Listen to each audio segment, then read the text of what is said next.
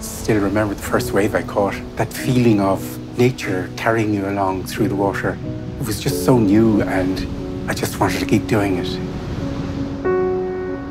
Looking back at the mainland, I'm away from them all. I'm somewhere else. Surfing gave me this complete sense of freedom.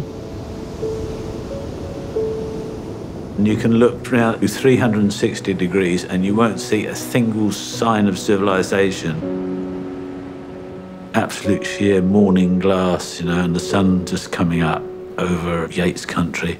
It was just religious, you know, religious experience. 3 years ago, I set out to track down the pioneers of Irish surfing. I would meet a colorful, trailblazing group of surfers who discovered the ultimate secret spot, an island of almost 2,000 miles of coastline that was completely unknown to the outside surfing world. Nobody thought Ireland had waves like California or Hawaii, so why should there be anybody surfing? The waves there were as good as waves that surfed in Central America or anywhere else in the world. But there were no crowds. I mean, nobody, not even other surfers.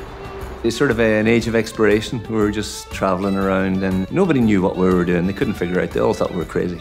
There was an old guy up the road. Said that there's some boy down there walking on the water. They're doing some wave sliding where they wouldn't know what surfing was. Roger and I wanted the world to know that Ireland was a surfing nation as well. We weren't just this island forgotten in the Atlantic, and that we actually had waves as good as anybody else. They came together during the late 60s and early 70s,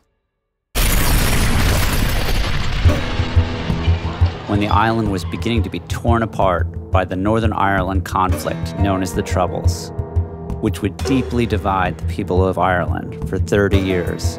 The war was so sectarian. It was Protestant against Catholic. It was the IRA against the UVF. It was the Unionists against the Sinn Féiners. It was the British against the Irish.